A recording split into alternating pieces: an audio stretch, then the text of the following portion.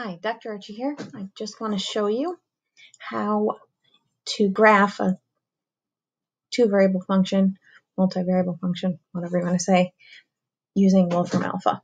One of the things I like about Wolfram Alpha is that it's pretty flexible. So what I put in here is asked it to graph 25 times x to the 0.8 times y to the 0.25. Which you might recognize, this is the form of a Cobb-Douglas function. All right, so just type that in, I hit enter. And it gave me this weird looking thing. And actually, if I scroll down, I get another weirder looking thing, which is the imaginary part. And I said, that is not what I want.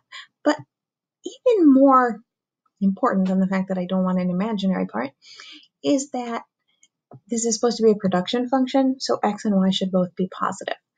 So I needed to put some more information in my request. So what I did is I added this part right here, where I told it to have x be from 0 to 10 and y also from 0 to 10. I just picked 10 sort of randomly.